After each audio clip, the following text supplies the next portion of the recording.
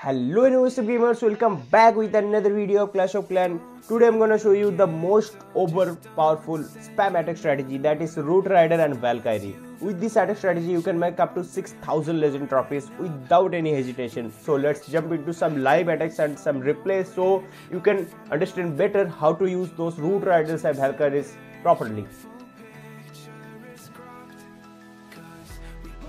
So as guys you can see, we have a couple of Root Riders and some Valkyries with 4 invisible spell. I'm gonna use it on my Royal Champion so I can take a lot of defense with this invisible champion.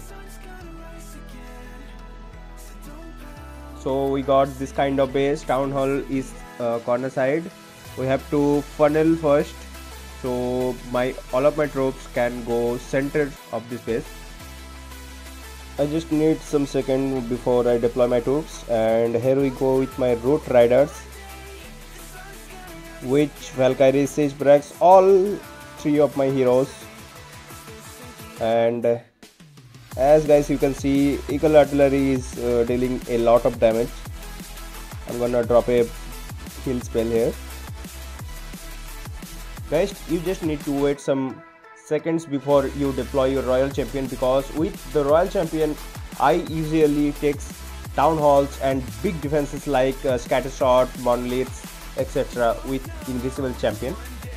And here's the most irritating thing I have got: the Ice Golem in spam attacks. It frees the entire your troops while spamming and take a lot of damage. That's the irritating thing for me.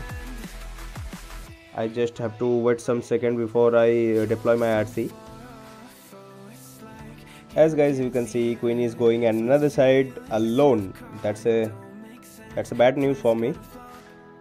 And just need to wait some seconds before deploy my RC.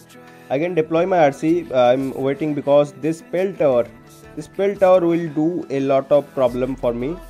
If I deploy my RC, that will lock in another defense. I just take the town hall with my RC. I just need to wait some time. This single inferno dealing a lot of damage.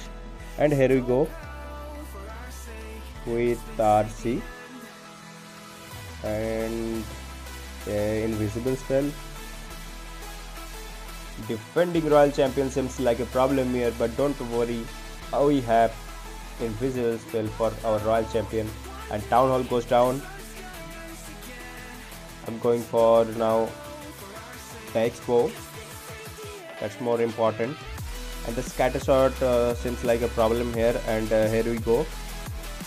Now I don't think I'm gonna get here 3-star here, so I just deploy all of my troops for some extra value, so I can have at least 32 trophies or like 30 trophies.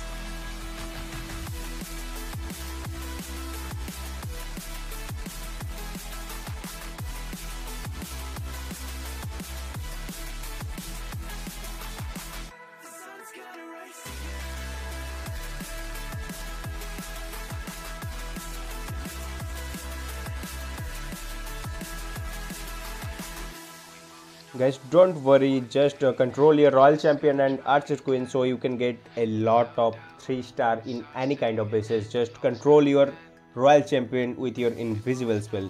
Let's jump into another attack, and here we go with this kind of box bases. Just make some funnel and spam all of your troops with 3 heroes. Wait for RC so you can take down the town hall, that is another corner of the base. And here we go with all troops. Vulnerability, just wait. Here we go. I need some more value for deploying my Royal Champion, and here we go. I have deployed my Royal Champion. Let's go invisible spell. Town Hall has to go down.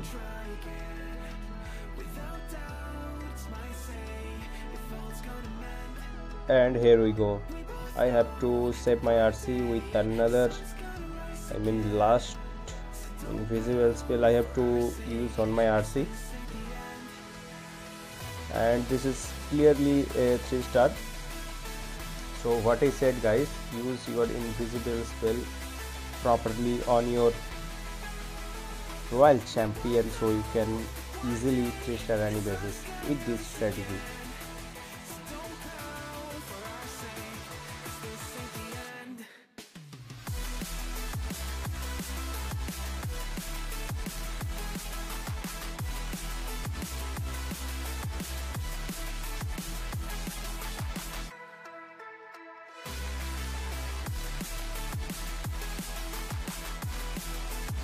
And this time I got the box type basis, and this is more easier because you can make funnel easily, and all of my troops are going directly to center of this base, and town hall goes down. That's a good thing for me, and I can deploy my royal champion from another side to take some defenses. Invisible spell, here we go, and guys, you can see we can get a lot of destruction with royal champion and invisible spell. If there's monolith or scatter shot, you can easily take down those defenses with your royal champion. Believe me, guys, this kind of attack strategies are overpowered anytime if you can control your royal champion and queen. So that's it for today. If you want more strategy videos, comment down below. I will try to make videos on it. Happy clashing, clash on.